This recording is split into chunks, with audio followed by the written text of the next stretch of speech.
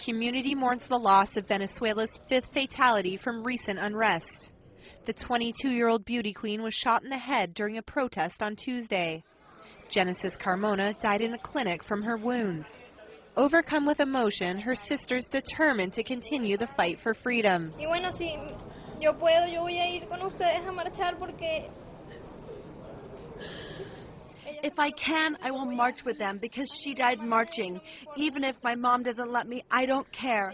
She went and I will go too. And I will continue supporting this effort because she died for Venezuela, supporting the country and wanting for us to be free and everything. And I'm going to make her proud of me.